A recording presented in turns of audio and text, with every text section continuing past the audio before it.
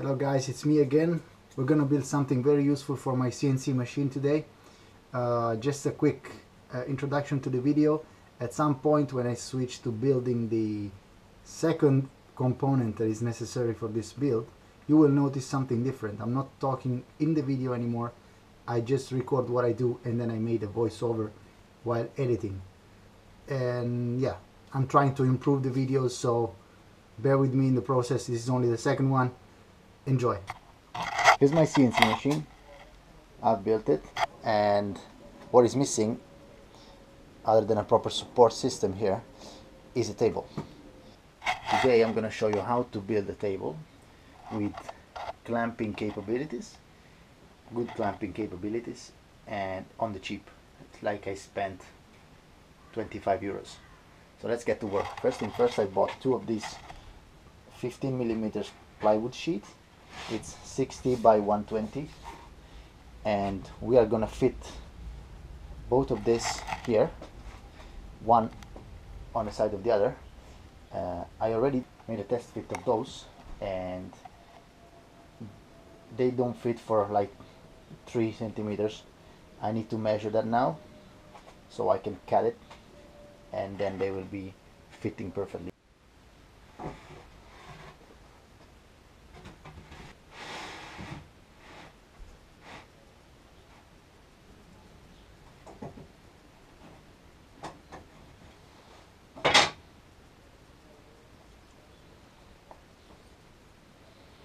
Okay, so this is what we have to cut from one of the two panels in order for them to fit.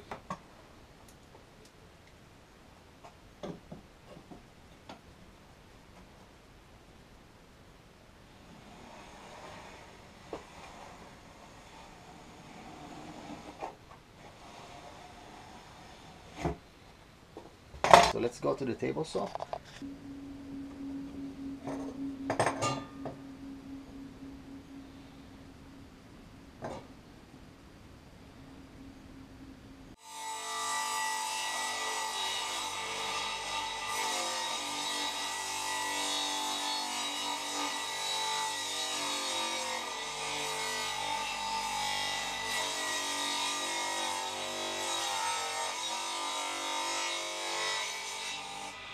Okay, they fit pretty good.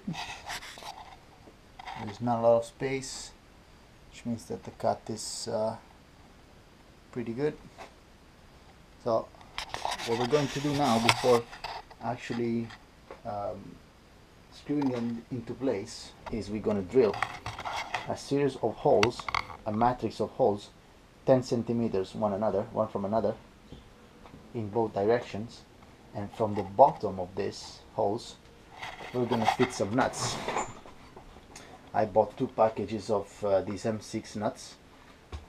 They are gonna serve us for the clamps, so we can put something from the top that will screw on the nut that is being fit on the bottom. So let's get to work.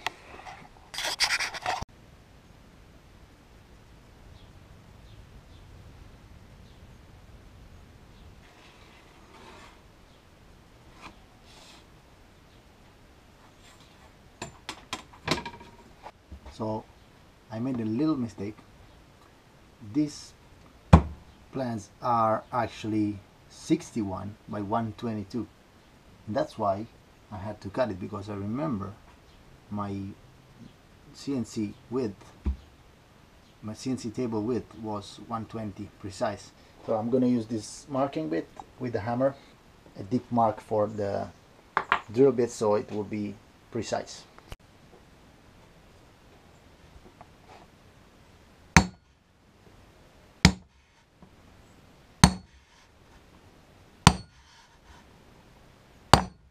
All the holes are marked, the holes locations.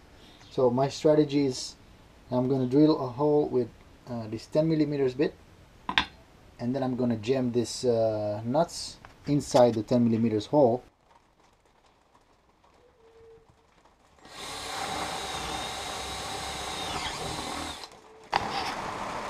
Is that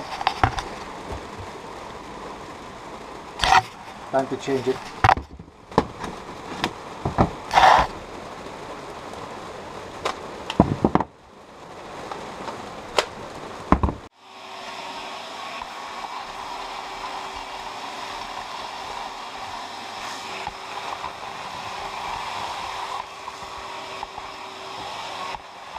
all the holes are drilled, and the back part of the plate doesn't look nearly as nice and clean as the upper part, but as we said, I don't care. I used a very aggressive bit for drilling because I had to be time effective. I'm kind of in a rush to get this done.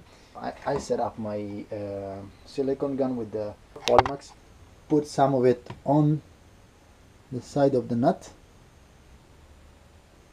like so, which it works. Okay, now the adhesive should do his job, and we should be fine with this one. Let's move on to the other one, and then we can do all of them.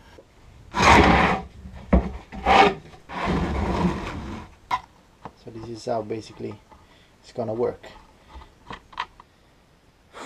After drilling all of them and putting the nuts and jamming the nuts on the back of them, I could screw them both on the table.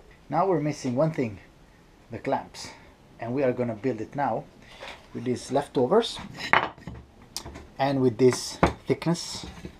I'm gonna show you how. I already set my sled to cut 4 of them, because first thing first, we have to square them up. So let's do these cuts first, and then we have to cut some strips like this, 1.5 centimeters, and with that we will build our clamps. Let me show you how.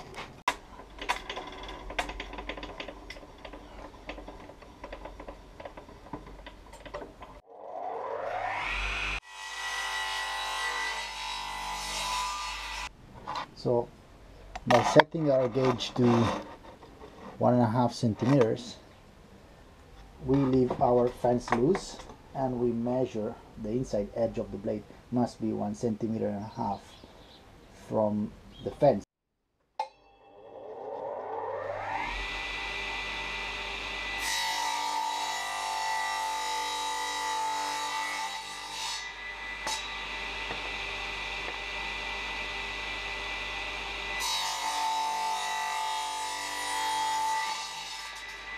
So my idea is very simple.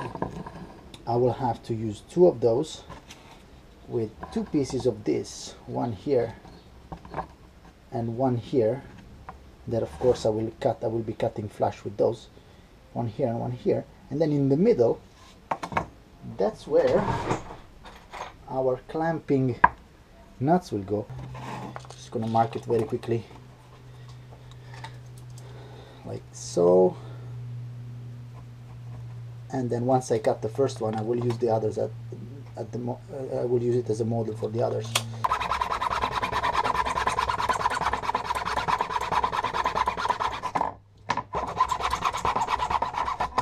That's the first one. There you go. Second one. Oh, snap.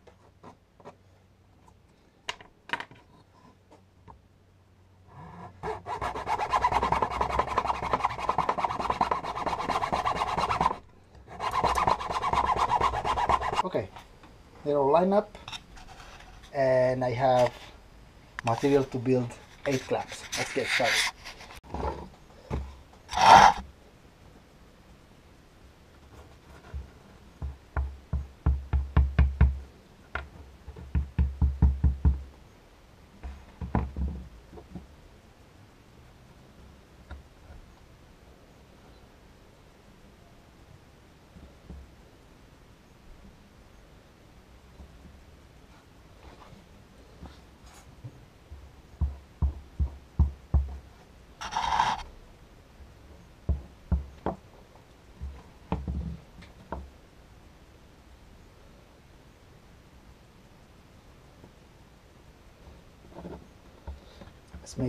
Let's make the surface even by pushing them down.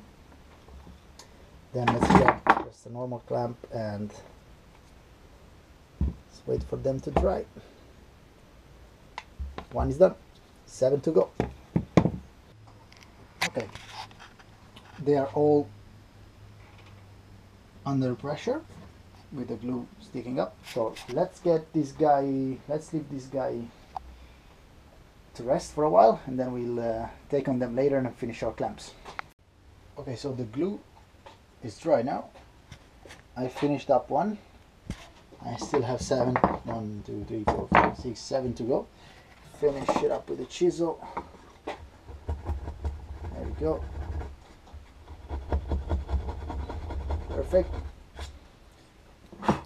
Quick sand. Okay, after a quick sanding and you know, smoothing the corners and everything, we're gonna cut a little groove in here so they will block the workpiece better. We're doing this with again back to the table saw with the blade set to a few millimeters, like probably 5 or 6. We're gonna cut a groove here, pushing the workpiece this way.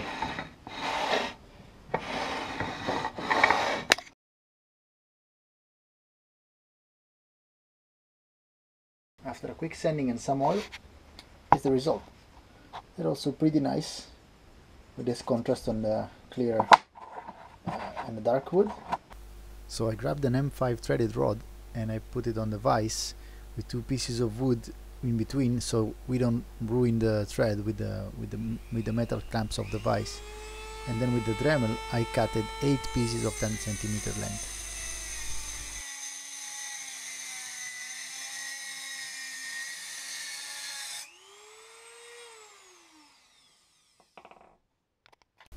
After that we go on the miter saw because we need to cut the actual handles, so we cut 8 strips from another of the scrap pieces I have.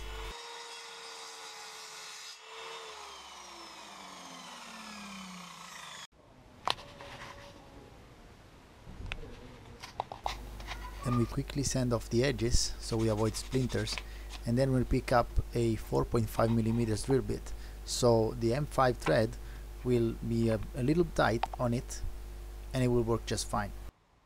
Now we eyeball the center of the handles and we drill a hole in all of them.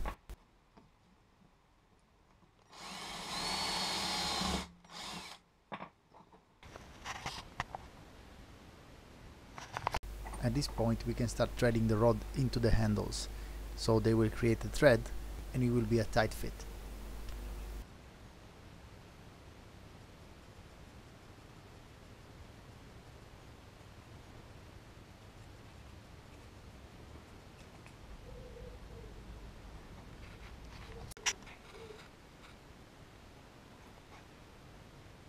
Then we pick up some nails and the relative drill bit of the same thickness. In my case it was 1.5mm. Then we set up the drill press so we can start drilling the handles. Try to aim exactly at the center of the threaded rod and start drilling the wood. When it becomes harder, it means you get to the threaded rod, and in that case you have to slow down and press very little at a time, and in some cases also get out and get in again. So when the hole in the threaded rod will be done, you will be free to drill the rest of the wood. Now put a nail on the hole and drive it in with something, a piece of wood or a hammer.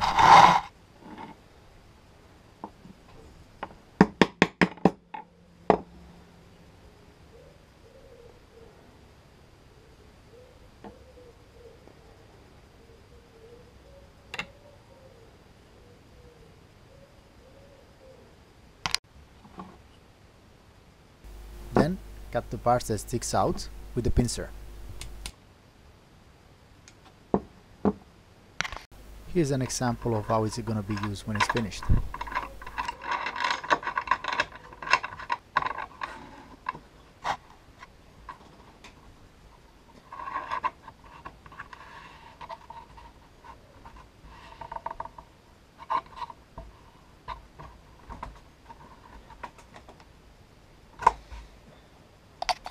Now I've put my Dremel in the vise, and with the filing little disc I'm filing out the parts of metal that will stick out from the wood, so I won't scratch my hands when I use it. As a final touch, I'm just giving it the same finish that I gave to the clamps themselves, rubbing on it some linseed oil with my usual used sock.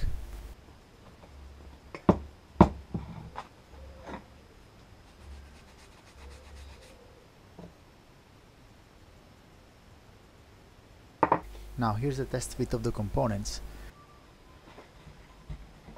That piece is not going anywhere. And here's the face of a happy guy.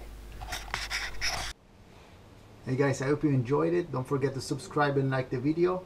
And I have to clarify one last thing before going. After the build, I swapped the normal M6 nuts with M5T nuts, which are these ones, because they grip on the outer part of the hole, so they cannot go up if you tighten them too much, which is what was happening with normal nuts. So everything works fine, just as you saw in the video basically. Thank you for watching and see you next time.